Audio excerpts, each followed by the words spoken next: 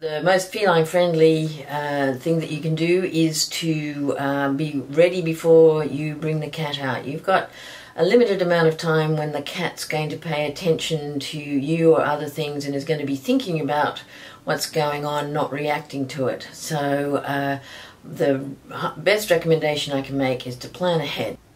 Because we're going to get urine from a cat and we want to be cool, quick and in the collection, we have the implements, the syringes, needles and the alcohol ready before we even get the cat out, because you've got 30 seconds while they're thinking about something else.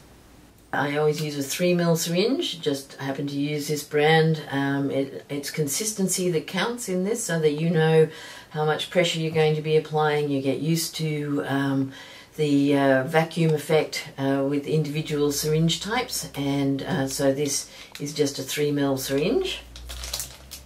And of course you would always want to have it ready before the cat arrives. Now I have 3 needles here. Again, they're quite specific. This is a 25 gauge 1-inch needle. And this is a 23 gauge 1-inch needle. These are for your ordinary cats, and then we have a 22 gauge 1.5-inch needle, and this is for your very fat cats, so that you can get past the abdominal fat to get to the bladder.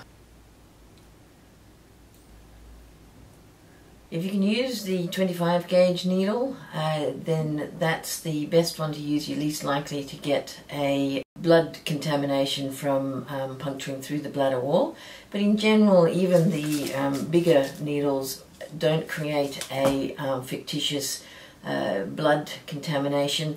If there's blood in the syringe, it's usually because the bladder lining is irritated already, and any puncturing is going to produce blood, and you would find that if you manually tried to express the bladder to create a urine sample on the table or into a kidney dish or receptacle, you're going to see blood in that urine anyway.